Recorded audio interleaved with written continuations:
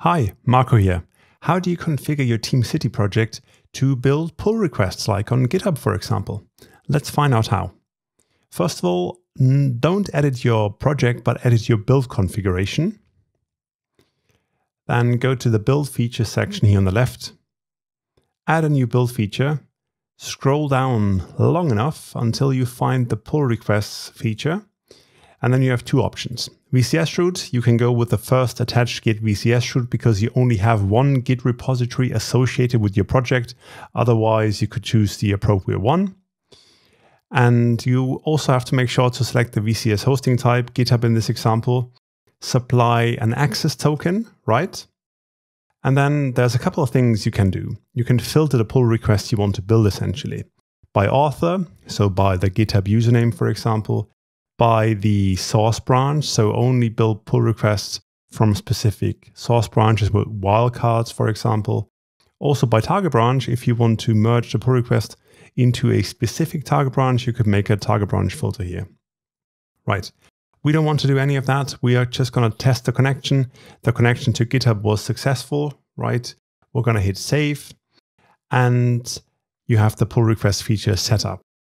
Now, what you also want to make sure, just quickly double check your version control settings, edit your VCS route, and go to your branch specification. Because essentially, if you're working with pull requests now, what's going to happen is the pull request feature will notice, well, there's a pull request and an associated branch. So it's going to build that branch, which means you probably don't want to build any branch here with a wildcard.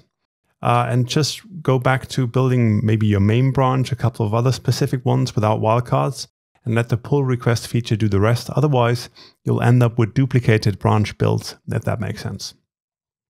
Let's click save, right? Go back to the overview page.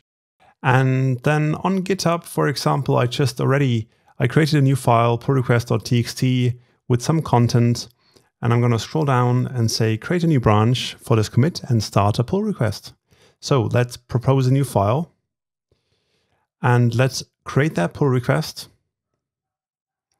Right, so that pull request has been created, number 2. And now once I go back to my TeamCity server, I'm just going to wait a second and see what happens.